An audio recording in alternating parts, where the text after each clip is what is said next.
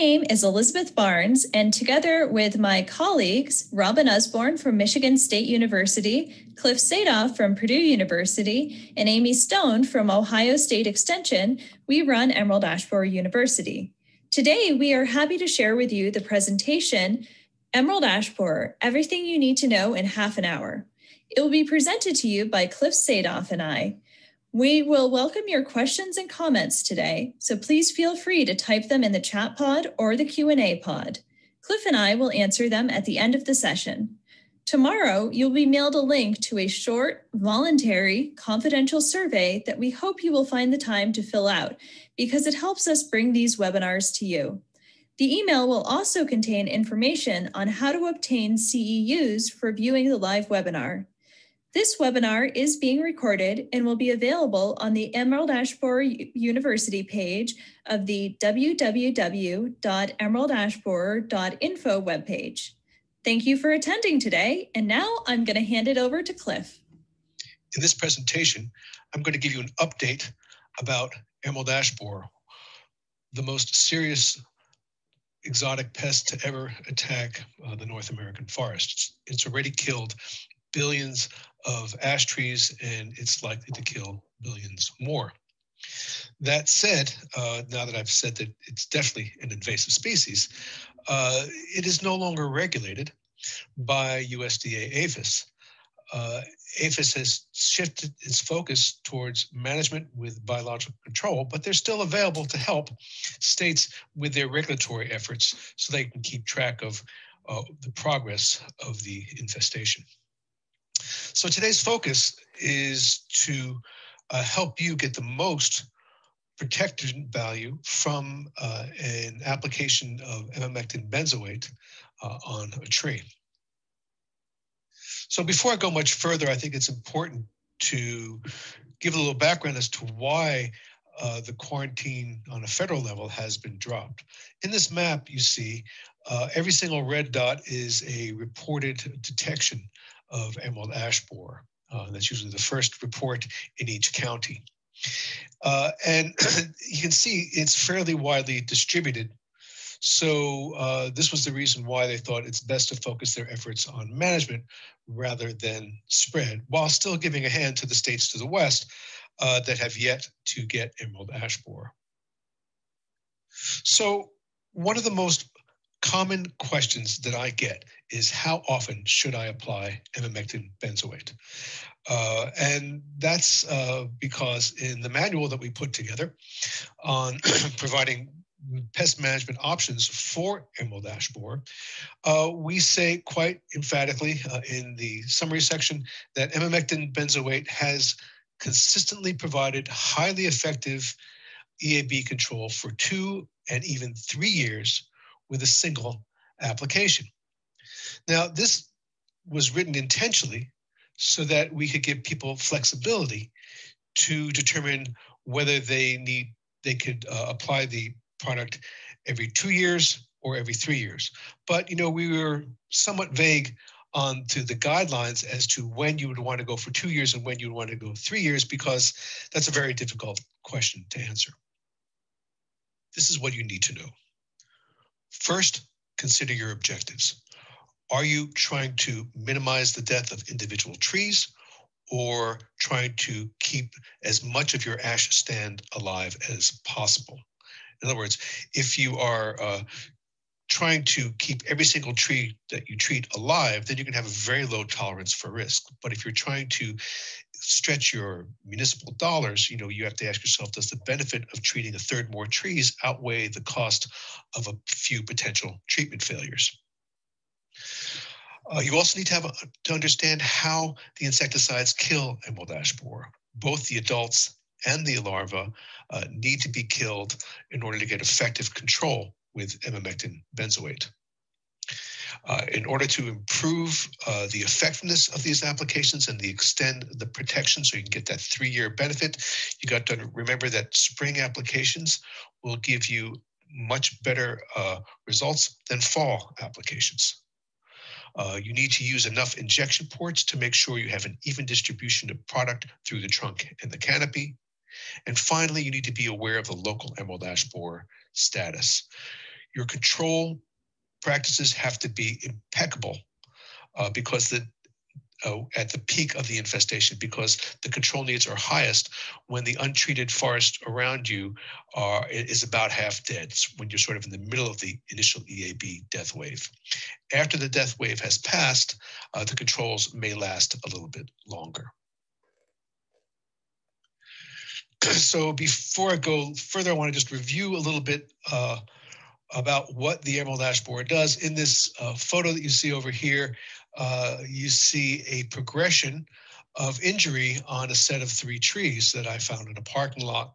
The tree on the left has lost about 10 or 15% of its canopy, and it is a very good candidate for control with ivermectin benzoate because that tree will more than likely be saved. When you start getting above 30% canopy loss, that tree becomes more difficult to save.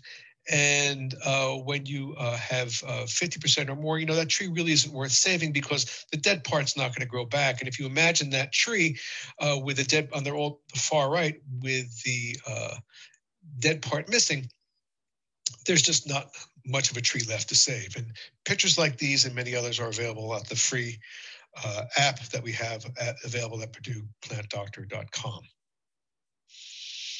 Okay, so let's talk about how insecticides kill emerald ash borer while we review its life cycle. Right now, it is early May, and towards the end of the month, when the black locusts begin to bloom, the adult beetles will start coming out of their trunks. And you can see on top of the label it says May. You see these beetles that are coming out with these characteristic D-shaped exit holes because their backs are flat, their bellies are round. Then in May, the beetles will mate, and then the female will feed on the leaves for a couple of weeks, and then they will lay eggs.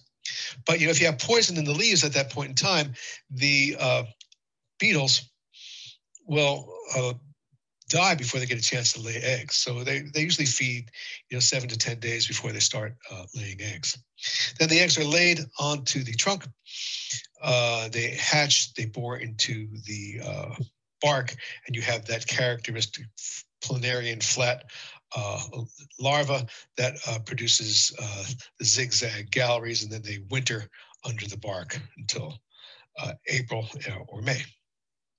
But if you have insecticide in the trunk of the tree, if you inject the tree, these larvae will also be killed by the insecticide. So it kills in 2 ways. It kills the adults that feed on the leaves, and it kills various stages of larvae that are feeding beneath the bark. And there are a number of insecticides that are out there. Our focus is going to be the 3rd insecticide on the list, ivermectin benzoate. And none of these insecticides kill eggs. Ivermectin benzoate kills all 4 stages of larvae, and it's highly toxic to adults that are feeding on leaves. And in all the situation, you got to remember that water carries the pesticide. So if you have a drought going on, you have to make sure these trees get enough water to move that product from the injection sites up into the canopy through the vascular tissue, which is the source of the toxin for killing larvae that are beneath the trunk. So now, the strongest case for 3 years worth of protection comes from a 6-year study that was done by Deb McCulloch and her colleagues up in Michigan on forest-grown green ash trees.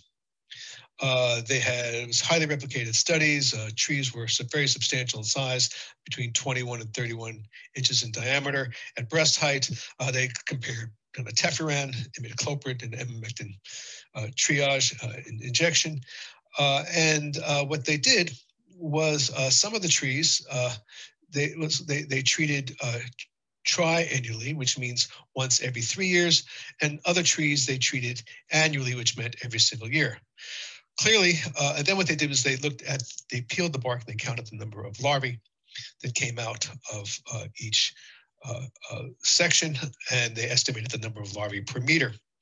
So, upwards of 35 larvae per per meter were found on trees that received no insecticide or dinotefuran once every 3 years. So clearly that's not enough to protect it, but if they treated the trees annually with dinotefuran, there weren't very many live larvae. Imidacloprid had a bit of, which is the treatment on the way on the right, had a middling level of control, whether it was treated once every 3 years or annually. But what's really remarkable is whether you're using a high rate or a low rate of emamectin benzoate, 5 mils per inch or 2 mils per inch of DBH, there's virtually no larvae. So this is the most definitive evidence for showing that you can keep larvae out of trees if you treat them once every 3 years in this particular study. The first factor I want to address is the number of ports that are needed to be drilled into a tree trunk in order to get decent product uptake and good control. The two most common systems, Rainbow and Arborjet that they produce, they both use 16-port systems. That's because there are about 16 ports per meter of circumference at the DBH level, at breast height. And there were some newer systems that were coming out, like this one here by the Brandt on tree system, that was claiming equal success with half the number of holes being drilled. Anybody who's done this knows if you cut your drilling time in half, it would just greatly speed up the process. So we did this work at Culver Academy in northern Indiana, where the average DBH of the trees with the 5 replicates that we used for treatment was about 20 inches DBH, and we applied about 5 mils of 4% emamectin benzoate per inch of DBH, or about 0.2 grams AI per inch. And as you can see on the graph on the right, we applied the product in 2016, and the top line is the control with a solid dot.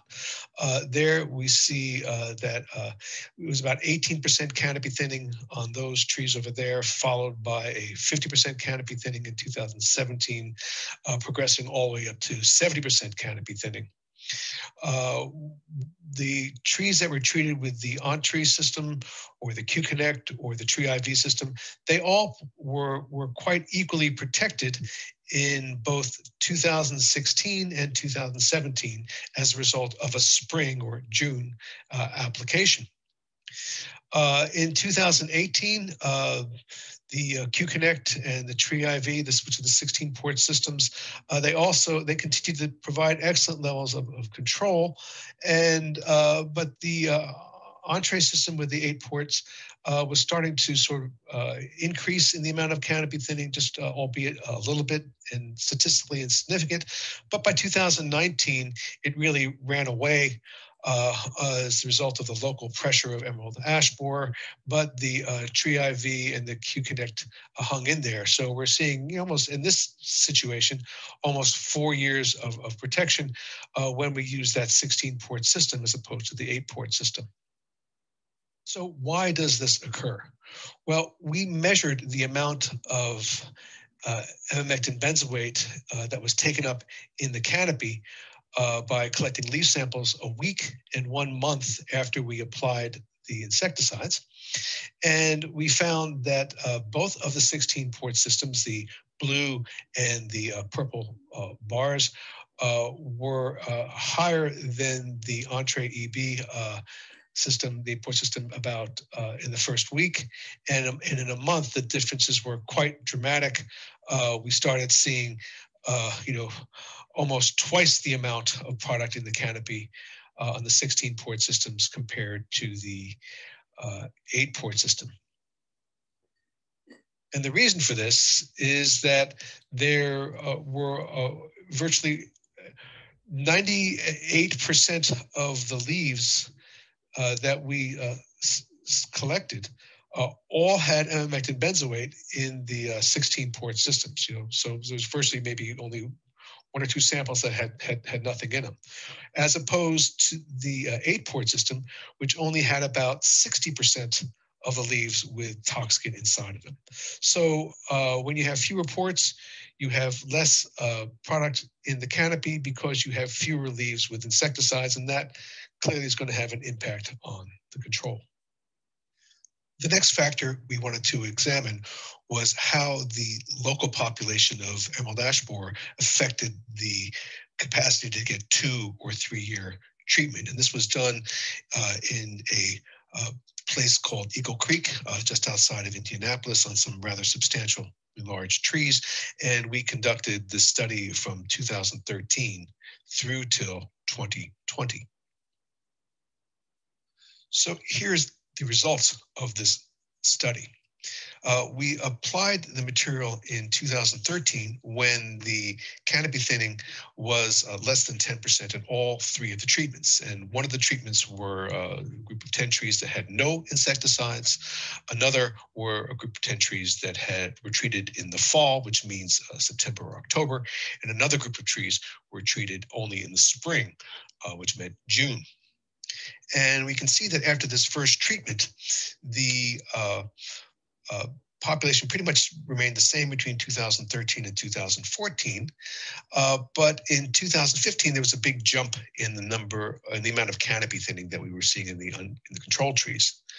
And we also saw an increase in the trees that were treated in the fall. So here's some pretty good evidence to suggest that the fall treatment at this point in time only lasted 2 seasons.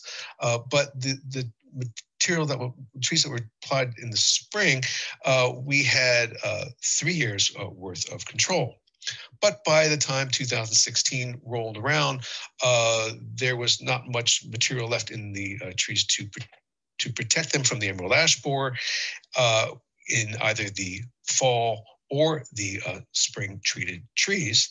But after we applied the product, there was a decrease in the amount of canopy thinning that was sustained through 17, 18, and 19, and it only just began to come up in 2020. So we had,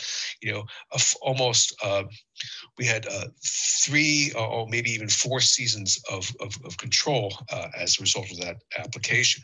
So the conclusion that we want to make is that the EAB population pressure is going to affect the protection. So you get 2 years of control. You can't get 2 years of control during the death curve, especially if you are applying it in the fall, and you can get 3 years post-death curve when the population is lower. Now, we're assuming that we know a lot about the population, but we really didn't measure it.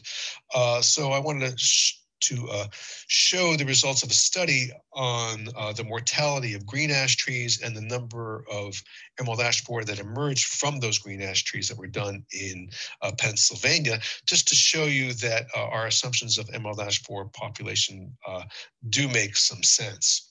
So on the top line of this table, you'll see the percentage of the dead green ashes that were observed. And, you start out with a low level in their first year, followed by a jump to 17%, which jumps up really quickly to 56%, pretty much corresponding to what we're seeing in the curve above. And then that goes up to 88%, and then it sort of levels off as it approaches 100%. So the shape of the curve that can come out of this Pennsylvania study is very similar to what we're seeing in how we're measuring the decline of the ash trees.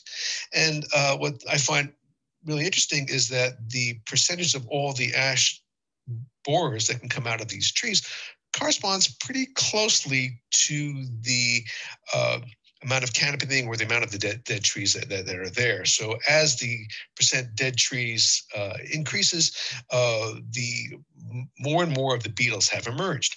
And so when in the bump between 17% and 88%, we had quite a few beetles come out. We went from 29% of all the beetles to nearly 90% of all the beetles coming out. So 60% of the beetles came out in those 2 years. So that's a lot of pressure. So, so our assumptions about EAB population actually is validated and verified. In summary, this is what you need to consider when choosing your treatment interval for emamectin benzoate. First of all, what is your objective? If you want to minimize treatment failures, you're doing primarily residential stuff and key trees, which are the focus part of the landscape, or legacy trees, that puts you into the 2-year column. If you are trying to maximize the number of trees saved and trying to stretch your dollars, that would put you towards the 3-year column. If you are in the middle of an EAB population death curve, when the ashes seem to be melting all around you, that puts you into the 2-year column. After the death curve, you could probably go towards the 3-year column. If you are applying your emamectin benzoate in the fall, that puts you towards the 2 years. If you wanted to go treating in the spring, which is the recommended, then that puts you towards the 3-year column. If you are working with an injection system that has less than the standard number of ports, as recommended by Arborjet and Rainbow and the like, then you will, at most, you're going to be getting 2 years of protection. And if you are using the standard, then you could move towards the 3-year protection interval. So I hope this sums up and makes it easier for you to make a decision. Thank you, Cliff. We're going to switch gears now and talk about emerald ash borer host plant identification. As I've mentioned in the previous talks in this series, this section was put together by Carrie Tauscher, but she is unable to record it and present it here. So I'm going to be presenting it instead. Today, we're going to talk about ash tree identification. As the name suggests, emerald ash borer feeds on ash trees. We will talk generally about ash identification first, and then focus in more specifically on a few key ash species that you're likely to encounter. One of the easiest ways to sort of get a clue that you might be looking at ash trees is by looking at their leaves. Ashes have compound leaves, which means that they have a leaf that is made up of several leaflets. So all of this is a single leaf. One of the ways that I like to kind of figure out if something is a leaflet or a leaf, if I'm not sure, is I see where it easily breaks off. So if it easily breaks down here off of the branch, then that's probably where the leaf starts. Whereas if it easily breaks up here, then that would probably be where the leaf starts. Whereas if it sort of leaves a ragged tear, then there's a good chance that's a leaflet. Now, of course, this doesn't always work, but it's often a good starting point if you're unsure if something is a leaf or a leaflet. Different ash species have different numbers of leaflets, and so this is really variable and not always a good tool to use for identification. But just kind of as a general rule, they may have somewhere between 4 to 7 or 5 to 9 leaflets. One key way to distinguish between ashes and other trees is by looking at the end of the leaf. Some other trees that are lookalikes of ash have a pair of leaflets at the end, whereas ashes have a single terminal leaflet. Ash bark is also very distinctive. Ash trees tend to have smooth bark when they're young, but as the trees get bigger, they start to show a diamond pattern. And I've always found it a little bit difficult to see myself, but once you train your eye, you can start to recognize this diamond. So here, right here, this is a good example of the diamond. You can see where it sort of splits open and then comes together. So the ridges split and then come together to form a diamond. Ash seeds are also very distinctive. They have this kind of paddle shape.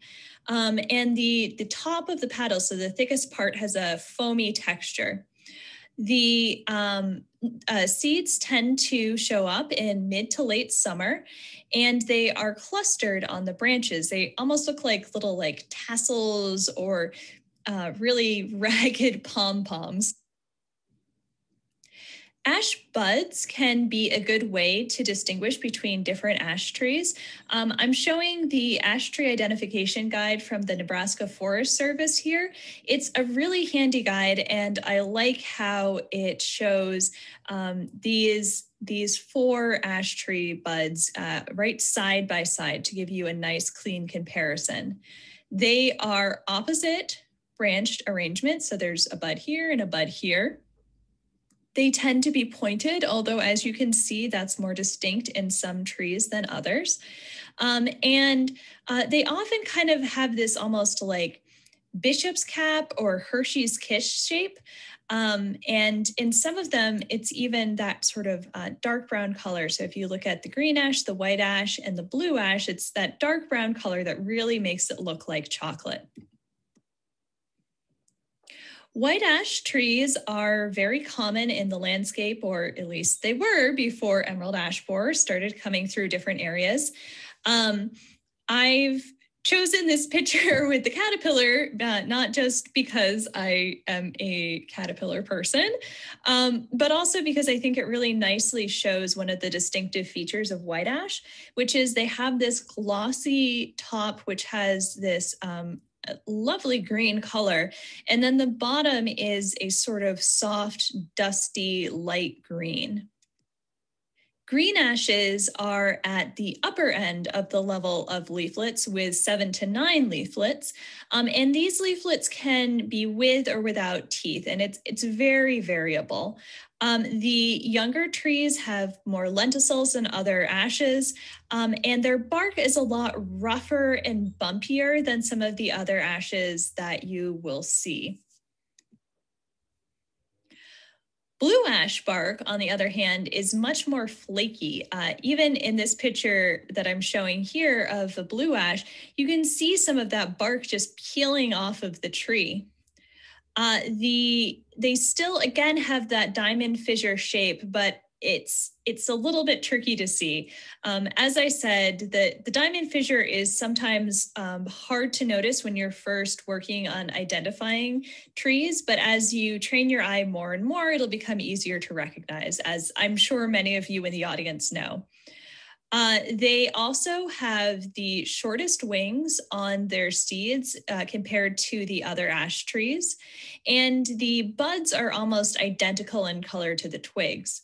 Now, one of the last identifying traits is one that isn't always really obvious, but when you see it, it's very distinctive. Some of the branches have this almost square shape with these little ridges of bark along it.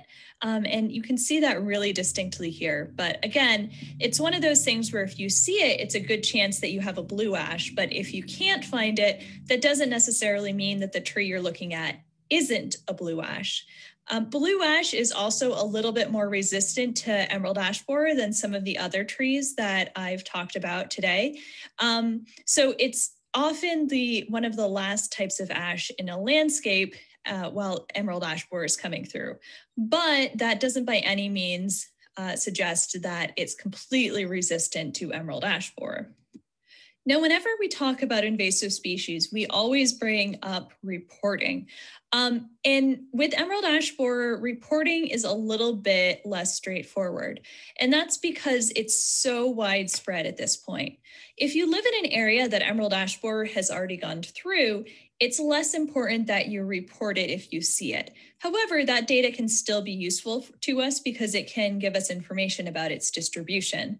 If you live in an area that's kind of at either the border, recently invaded by emerald ash borer, or not yet invaded by emerald ash borer, reporting is extremely important there because it lets us know how fast it's spreading and when it reaches new areas and whether we need to start doing things like protecting trees in those areas or not.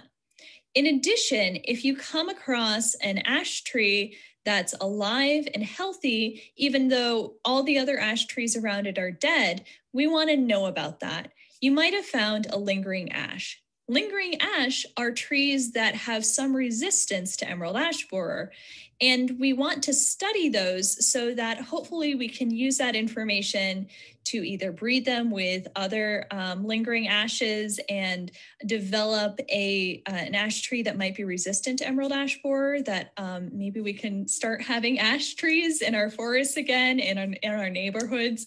Oh gosh, it would be wonderful if we got that. So we really want to know if you find one of those. There are different ways that you can report invasive species. One of the first ways is the website EDDMaps, so that's eddmaps.org. and its associated apps.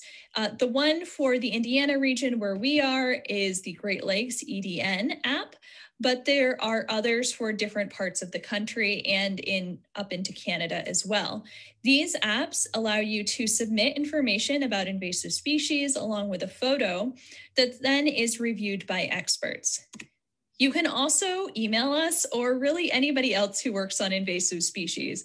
We all talk to each other, so we'll eventually figure out the right person to get the information to. When you report it, there are a few things that are really useful for us to have. First off, we want to know where you are, particularly if it's something that's in a tree that's kind of stationary. That'll allow us to go back and check out the area in the future. We also would love it if you can get a picture. Pictures help us to confirm whether what you saw was an invasive species or one of their lookalikes, or if it's something that we can't quite tell and we need to follow up on in a different way. And lastly, if you can collect a sample, that's very useful to us. One great way to collect a sample is if you happen to have a water bottle with you, you can scoop up the insect in the water bottle, put the cap on, take it home, and throw it in the freezer. And that's a humane way to kill the insect as well. And you just keep it there until we can send someone to pick it up. And with that, we will take any questions. We have on the screen our invasive species website, as well as our social media handles and our email addresses. All right, let me see what questions we have. We have one question about the continuing education credits.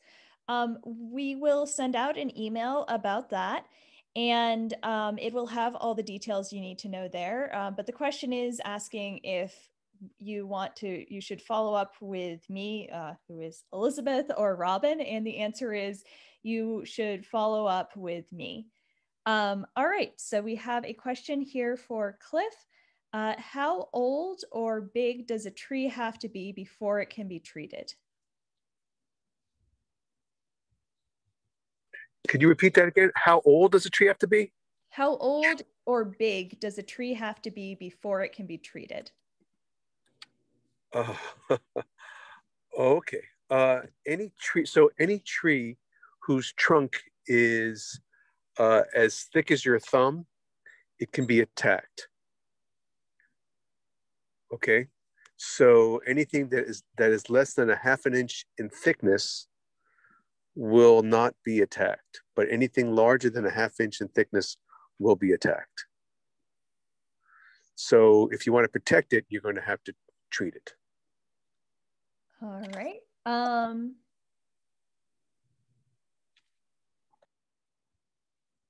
Okay. Sorry, just reading the question.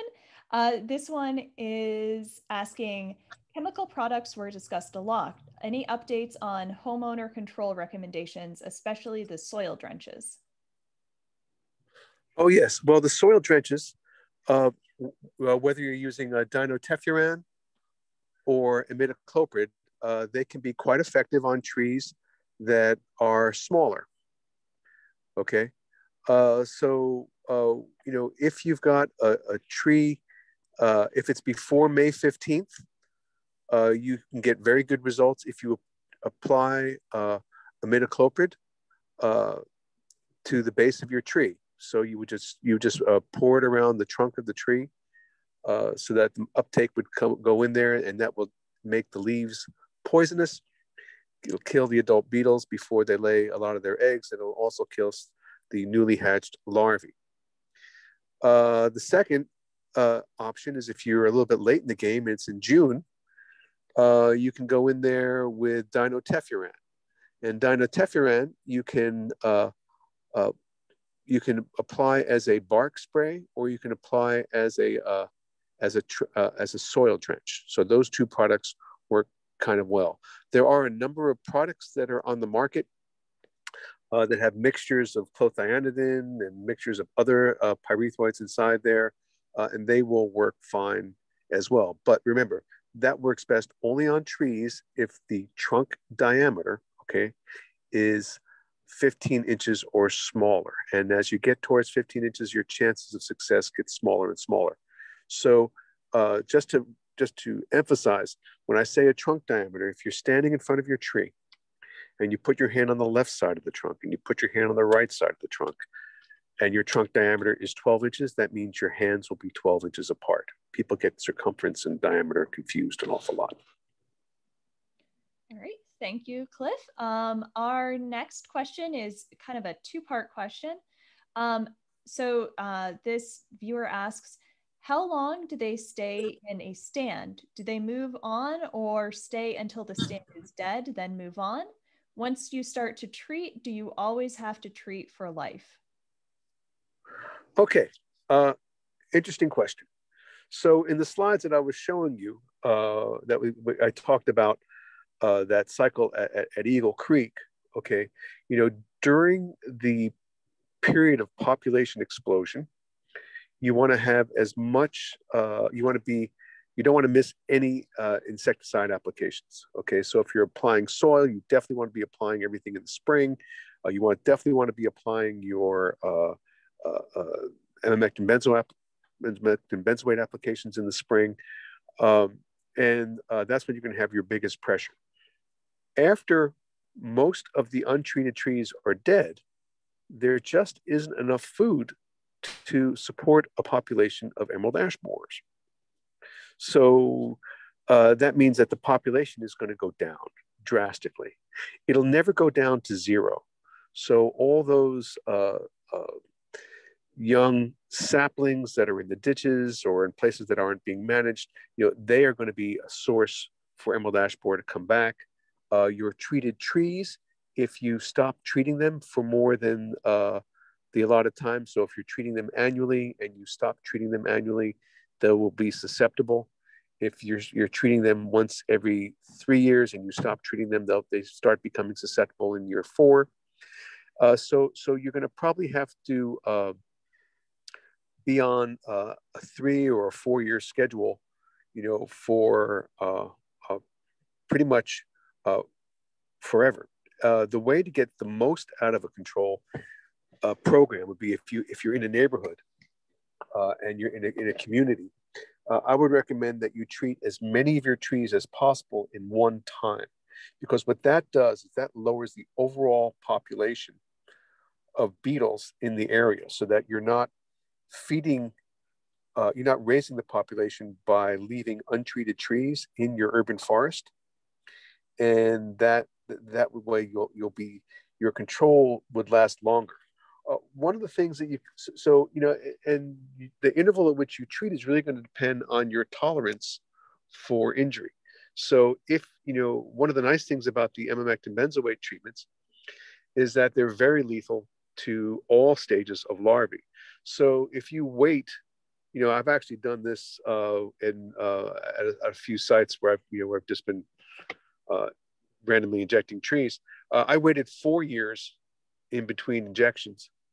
And what happened was I noticed that there was some woodpecker injury in year 4, but that limb, which had the woodpecker injury, died, but the rest of the tree was fine. So you could stretch it a little bit further. But, once you get beyond 3 years, you may be starting to have some losses.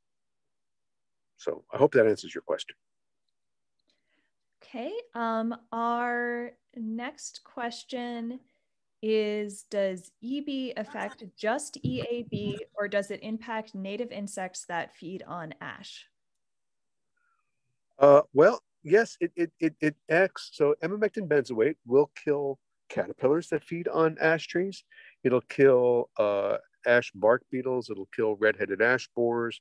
It won't kill scale insects. It won't kill leaf ash curl aphid. But it kills all the chewing insects. Now, that said, if the ash trees all die, there's nothing for the native specialists to feed on. So if you want to think about preserving the species, you're probably better off having your tree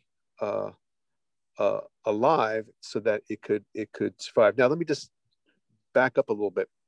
one of the things that we've noticed with gypsy moth work is that an injection of emamectin benzoate will kill gypsy moth reliably for 1 year. There may be some mortality, but not much mortality in the second year of the gypsy moth. And by year 3, there's no effect at all. So if you're on a 3-year interval treating your ash trees, that means once every 3 years, your trees will be poisonous to the caterpillars and to the native butterflies that are feeding on them. And then the other 2 years, it won't.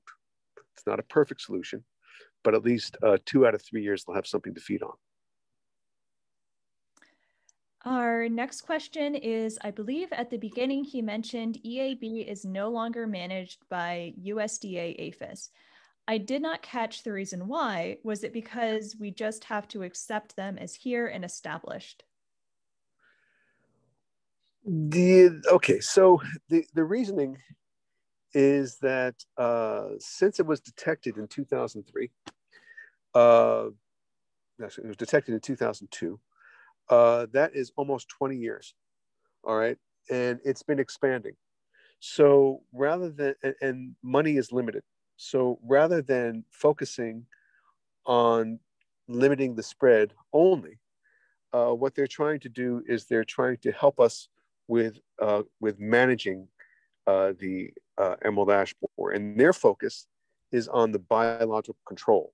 Okay, so my focus, the focus of my talk, was on using chemicals to protect trees and cities, whereas APHIS is involved in the release of parasitic wasps that come from Asia that are effective at killing the emerald ash borer and allowing the trees to grow at least to pole-sized lumber before they're killed by the emerald ash borer.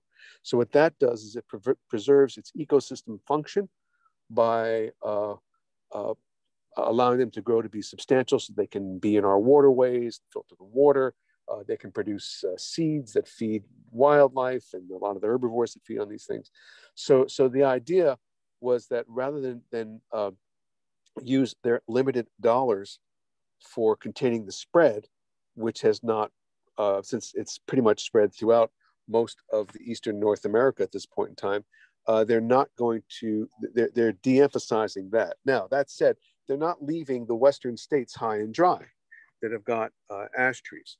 Those Western states need some help. So what they are around to help support state regulatory activities for interstate transport, but that's not going to be their primary purpose. So it's not an abandonment of the ash trees.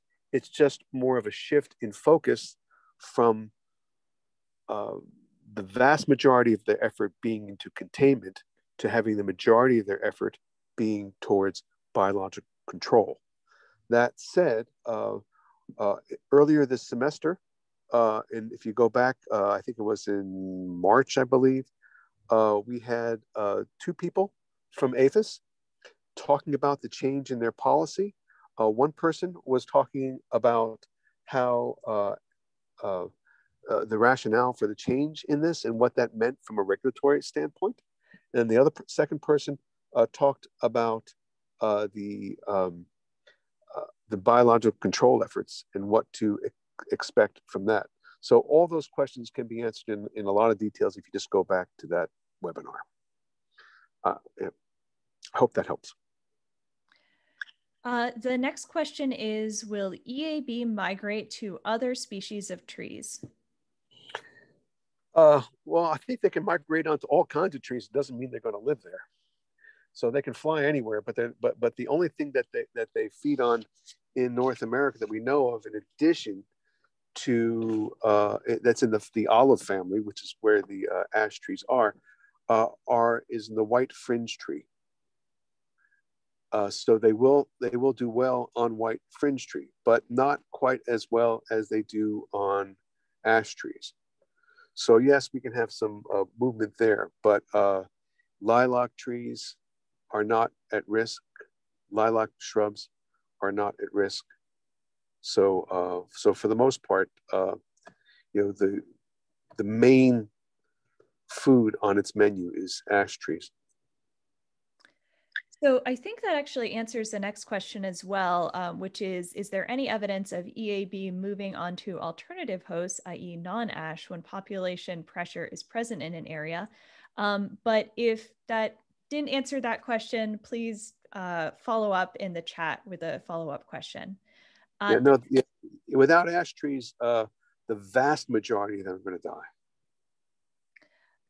So our next question is, do you think chemical intervention has a role to play in outbreak strategies for control of EAB in areas of the US that are free from it? Of course. I just gave you a talk about how to use chemical control to protect your city trees. You know, there have been quite a few economic analyses that shows that dollars spent on ash management have a higher cost benefit ratio than dollars spent on just replacing the ash trees in the urban forest. So in the urban area, it makes sense. It has made sense, you know, for almost 8 or 9 years now that we have this emamectin benzoate product that works. You know, and the more that you can follow the guidelines of applying the product in the spring, starting early before there's substantial damage to the vascular system of the ash trees, the better of effect you're going to have, the better effectors you're going to have with that product on a 3-year schedule. So I think the question may have been getting at areas that haven't had reports of EAB yet. So I think they're wondering if it can be used sort of preemptively to protect trees from emerald ash borer. These insecticides do not have a repellent effect. Okay, so if they're not anywhere near your trees, you're just wasting your money. I mean, I'm just don't mean to be rude, but I want to be blunt to get the point across. And there's somebody who's asking for the watch link, which that will be sent out in an email, and it will be up on YouTube. Usually we have that up within a day or two. And I don't see any other questions right now, so I will start wrapping up. But if you have another question, please feel free to either put that in the chat right now, or if you think of something later, that the email that I mentioned before will also contain contact information for me, Cliff, and Carrie. So you can send us other questions that you have after the fact. Thank you for joining us today and on Emerald Ash Borer University. We have, I believe, oh, hand raised, maybe not. Okay, we have a few more webinars in this Everything You Need to Know in Half an Hour series. Tomorrow we will be presenting Asian longhorn beetle, and then next week we will also have thousand cankers disease and hemlock woolly adelgid. We hope that you can join us for that. If you are wondering how you can get continuing education credits, those will, that information will be shared to you in an email that will be sent out shortly. That email will also contain a link to a short confidential survey that we hope you will fill out. Your answers help shape the future of this webinar series, as well as help us continue to bring them to you. And with that, I don't see any more questions, so I'm going to end the session. Thank you for everyone who joined us, and thank you to Cliff for presenting a great talk. Bye, everyone. Thanks, Elizabeth. Bye-bye.